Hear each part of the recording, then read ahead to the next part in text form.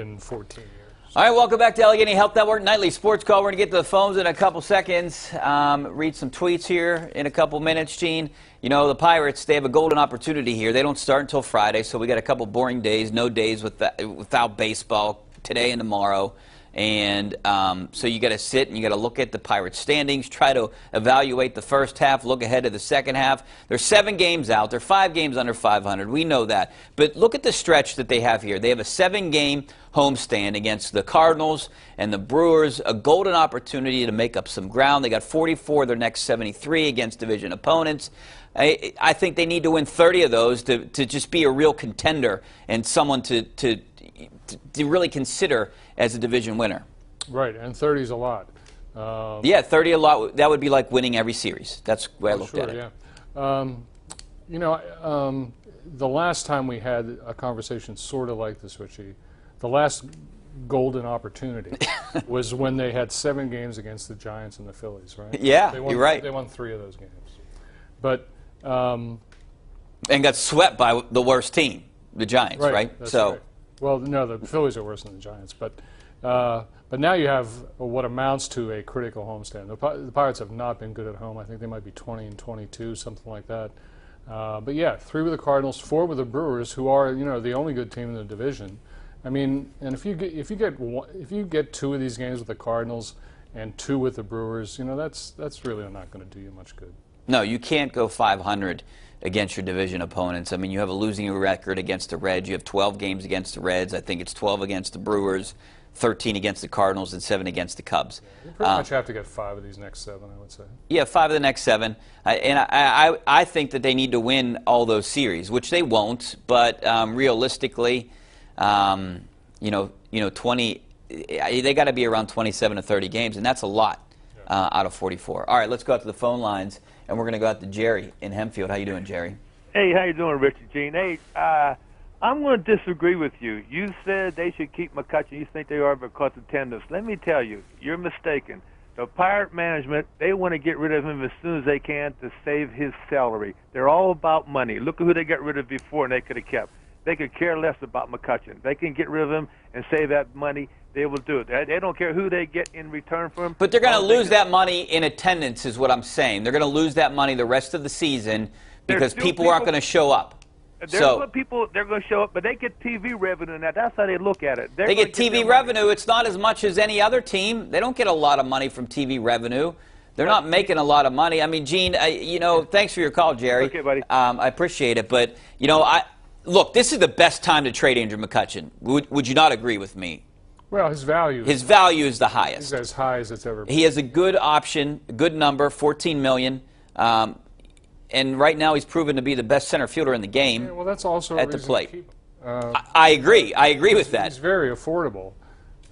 So, I mean, that's a bit of an oversimplification on the part of the caller there. I mean, yeah, they would like to not pay $14 million, but that's not very much for Andrew McCutchen. And he does bring people to the ballpark. Yeah, and I think that's a big reason why you have to keep him. That's a big reason. I could argue this both ways, Gene, and I'm sure you could too, but I don't know what they're going to do. I think they're going to try to move him because his value is at his highest, but then you also got to think about what's it going to do for the rest of the season. All right, back out to your phones, and we're going to go out to Thomas in Clairton. How you doing, Thomas? Pretty good. Thanks for calling. My beef on it is the attendance.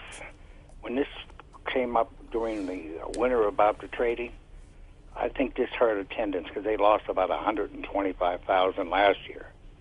And they're predicting this year they're going to lose between 250,000 and 400,000, and even with him here.